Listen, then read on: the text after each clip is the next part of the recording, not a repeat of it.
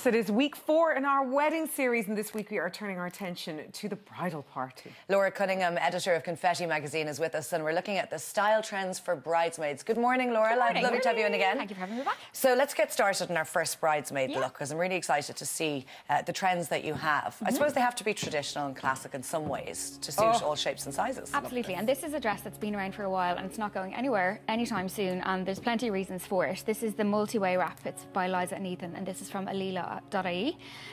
This is the one that comes in 27 different colours. There's about 25 different ways of wearing it.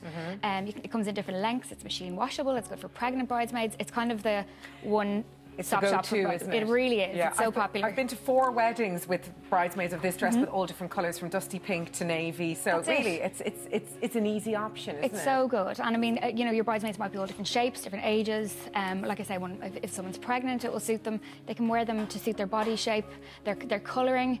Yeah, no, it really is great. When we're talking about bridesmaids fashion, back in the day you would have your couple of bridesmaids and they'd be identically dressed, but that's not the case anymore. And I suppose you can have different dresses completely, or with this dress you can buy them and then do them up in different ways. Exactly. Mismatched maids is a huge trend as well for the last couple of years. So that's kind of an easy way of doing it. You can get them in different shades of the same dress, wear them slightly different, you know, off the shoulder, that kind of thing. So you could take the same colour palette but just change it slightly, or could you have royal blue, emerald green? You can do what you want. Absolutely. Anything goes really now in weddings, as you know. So let's talk bridesmaids protocol then. If you have bought a dress for your bridesmaid and they haven't seen it, what happens if they don't like it? I mean, surely you have to be sensitive to their feelings. Of course, yeah. I mean, you know, a lot of the time you'll shop together, and I know those sessions can be a little tense, but I suppose it's about compromise really, and the bride remembering that, like, you know, she wants them to have fun on the day. They're her girls, you know, so put them in something they're gonna love. As I'd mentioned before, my cousin is getting married, so she wanted to go with short dresses. Is that a protocol, or oh, absolutely, yeah. And a mix of a few different bridesmaids dresses. Yeah, we're sticking with obviously the length of, and this one is going for long here. This is a stunning dress, bright colour too, and red. Yeah, so ruffles are a big trend, of course, across all fashion at the moment, and this is a lovely nod to it with bridesmaids fashion. It's not the kind of 80s bridesmaid ruffle now, it's a very subtle nod. And this one is from My Fair Lady in Tullamore. And again, this comes in a number of different colours, which is the case with a lot of bridesmaids dresses. If you buy them from a nice boutique in Ireland, you can kind of order them in a different shade. So if you wanted to do the mismatch thing, you could, or if you wanted to source a different colour than the one that they had, it's usually quite possible. Would this shaped dress be good for all figures? Because obviously we're not all built the same, and if you have a selection of friends, 2 or 3 girls, they could be tall, small, one could be tiny, one could be pregnant, one, you know, different sizes. You have to keep that in mind, that everyone wants to look their best on the day. So is something that's cinched in at the waist and then goes out, is that a good idea? I think this, generally for your average Irish shape, this is going to be a good fit. So if you have a bigger bust, it has the nice V and the ruffle detail on it. It is cinched in at the waist.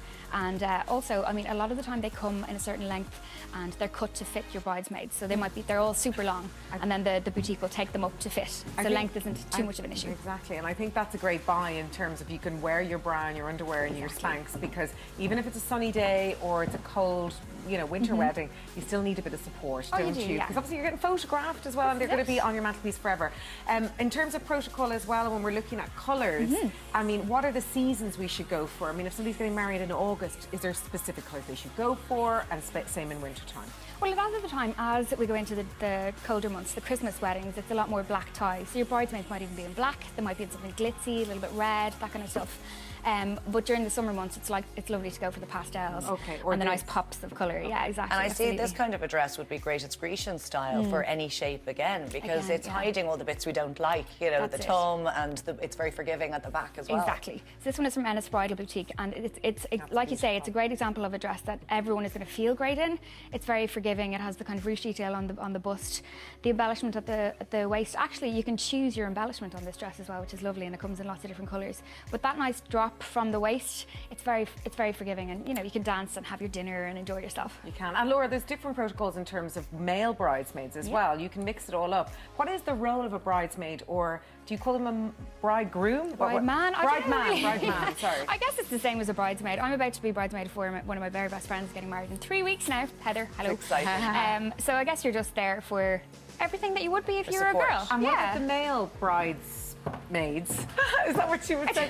I mean, this is an emerging trend. I know many people who are doing this. And it's a nice thing to do. You don't have to have 3 women. Oh, it's lovely, yeah. And I've been on hen parties where there were guys there, and I think the same thing happens for stags now. If you have a female friend, why isn't she coming to your stag? But they would tend to dress then perhaps similarly to the groomsmen. Maybe a little nod to it with a dicky bow of the same colour as the bridesmaid, something like that. Oh, that'd be very sweet. Oh, that's a good one. I like that. Yeah, lots of fluidity going on. Exactly, We like that. Bit of a colour palette. Okay. Gorgeous dresses there, and you'll be back with more later on? I will. Thank you very much, Laura.